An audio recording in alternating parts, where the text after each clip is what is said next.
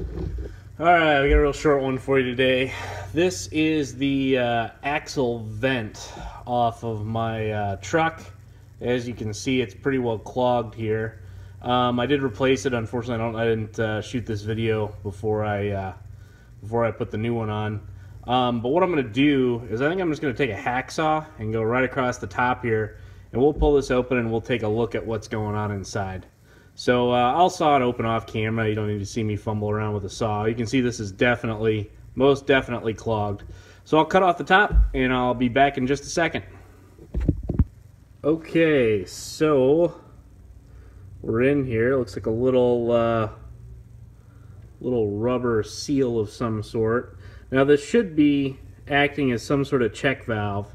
On the new one, this metal piece up here is loose, like it floats a little bit and then it's pinched in to retain so it doesn't come off. And that's the cap there. Man, this thing is completely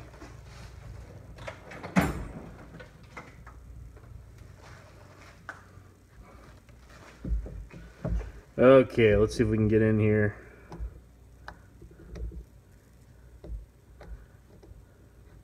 So one thing I don't understand is why they don't make these out of some sort of material that doesn't corrode like this. I mean, geez, just look at this. I mean, I guess the metal itself, well, you know what? The metal itself is not really corroded, but it seems like whatever was inside here is pretty corroded.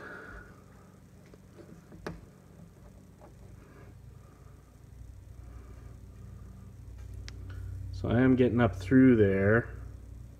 So I think all that's going on here, or normally would be going on here,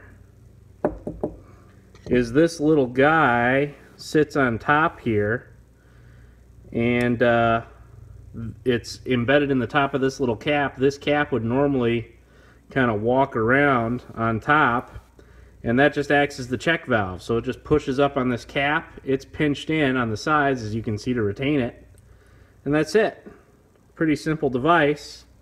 Now I wonder why they can't make it out of a slightly better material, because it certainly looks like, yeah, I mean, this thing welded itself together. It just rusted and completely welded itself together. So it would be nice if they made it out of something that would not do that, like just stainless steel or something. And I guess we can check and see. Yeah, that's definitely not stainless. Not even close to being stainless. That's just regular steel. This piece, oh yeah. Yeah, that's highly magnetic. So it's just kind of a galvanized steel. So, I mean, this kind of failure is just bound to happen. Kind of wondering how hard it might be just to make one of these out of stainless. Might not be the most complicated thing in the world. Get a bolt that's the right size. I'll have to think about that. But anyway, there you go.